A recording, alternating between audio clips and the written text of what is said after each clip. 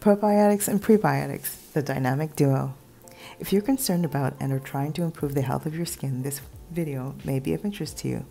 Probiotic and prebiotic foods played an integral part in helping me to cure an extreme outbreak of eczema without the use of drugs and/or ointments in less than 3 months. I'll attach the video right here. The probiotic and prebiotic food combos have not only been shown to benefit skin health, which includes eczema, rosacea, acne, and even some allergic reactions such as hives. They've also offer numerous health benefits for our brain, heart, immune system, and digestive health. We'll start off with the commonly known probiotics. Probiotic foods are foods that are rich in beneficial bacteria that help to bolster our gut or digestive system, and as a result, our heart, skin, immune system, and overall health. Up next, we have a list of probiotic foods.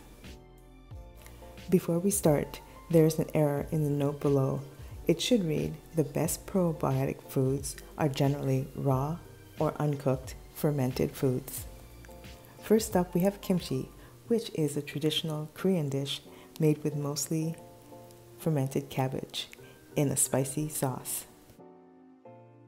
Next up, we have sauerkraut, which is cabbage that is fermented in a salty brine. Yogurt and kefir are probiotic foods. A vegan alternative would be coconut yogurt, as shown here.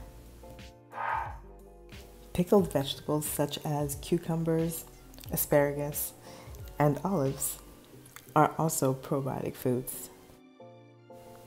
The miso used in the Japanese miso soup is also a probiotic food.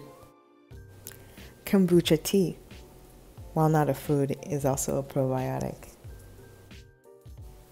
Tempeh, which is fermented soy, is one of a cooked variety of probiotic foods. Let's now take a look at prebiotic foods, which when I was first researching, thought was a typo for probiotic foods. I'll start by saying that our gut is home to tens of billions of bacteria, both good and bad. Probiotics, discussed earlier, when introduced to our system are often fighting an uphill battle to survive amongst the already present bacteria in our digestive system.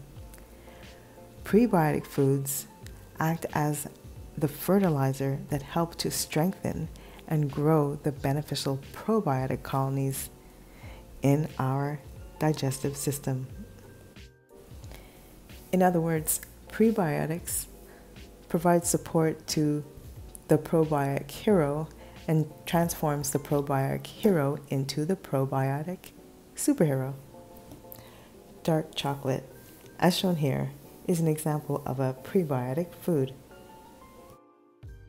The list.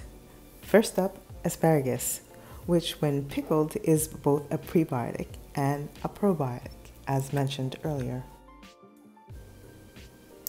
Bananas are also a source of prebiotic fiber. Garlic, which also when pickled, forms both a probiotic and a prebiotic food. I'm not sure why I stuck the banana in the middle of those two. Jerusalem artichokes are best when eaten raw. You can slice them thinly and add them to a salad. If you enjoy eating raw leeks or raw onion, these are both a source of prebiotic fiber.